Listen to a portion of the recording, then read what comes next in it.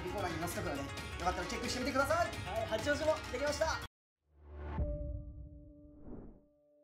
まっちゃんさん、はい。ちょっと質問でよくいただくのが、はい。試合で緊張して力を発揮できませんっていう質問を受けるんですけど、多いですね。これってどうしたらいいんですかね、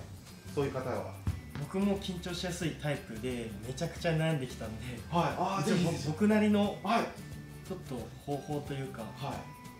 い、いろいろ試しながらメンタルの本とかめちゃくちゃ読んだし、カウンセラーみたいなのがいるんです。メンタルのスポーツトレーニング、はい、スポーツカウンセラーの人に相談したりとか、いろいろ僕も考えて、はい、自分なりの答えじゃないけど、はい、良かった方法っていうのがあるんで、はい、一つは、はい、もう練習試合前の段階でもう僕は全て、決まっちゃうと思ってて、はい、だから準備が一番大切で、試合前は僕の方法なんですけど、はい、めちゃくちゃネガティブになって最悪を想定してプレッシャーめちゃくちゃかけて1回戦で負けるとか、とにかく自分に負荷をかけるように意識してやってます。それで反対に試合になった時はもう楽しむことと自分にできることだけに集中するっていうことを意識してます。そうすると結構緊張した時でも発揮できるように、力を発揮できるようになってきたんで、成功体験を少しずつ積み重ねるようになってきたと思うんで、これは結構おすすめですね。多分いろいろと動画で説明してきたと思うんですけど、はい、サーブ練習する時も5球連続とか言ってたじゃないですか。プレッシャーかけたり、もう本当に最悪を想定してとにかくどんだけできたかっていうのがもう全てで、試合になったらもうあとはやるだけやってきたんだから、もう負けてもしゃあないぐらい、別に自分がベストの準備をしてきたんで、っ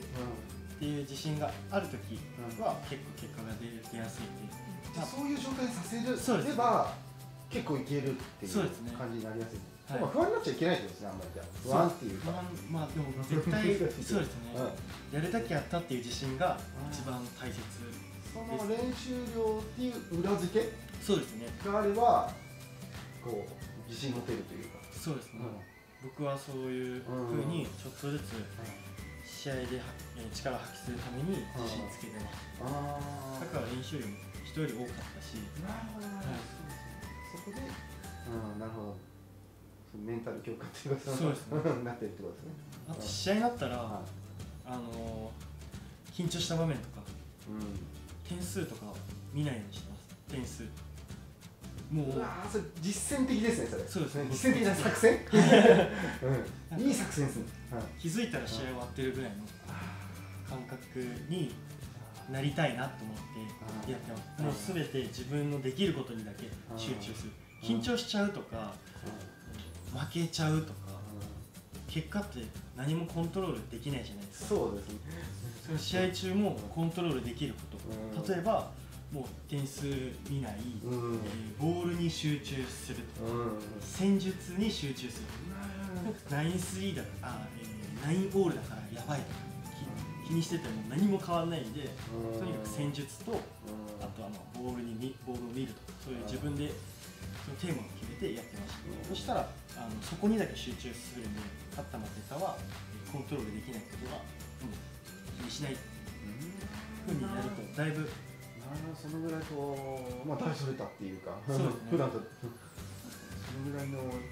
余裕があるといいってことですね。イメージしやすいですね。そうですね。あと結構緊張ってネガティブなイメージ持つ方多いと思うんですけど、緊張したら悪いみたいな、そうです、ダメみたいな、そこがそもそもありますよね。そこがそもそも緊張した方がパフォーマンスってちょっとの程よい緊張の方がパフォーマンス発揮しやすいし、大人になって緊張する場面とかもうそんなに出てこないんで、もう緊張した場面に緊張した場面に出くわしたことに感謝とか、そういうふうに前向きに結構ポジティブな試合中はもうこの強い選手とできることに感謝とか、今だったらコロナ禍だったらもう試合できることに感謝。そうですね。だから結構人間性とか、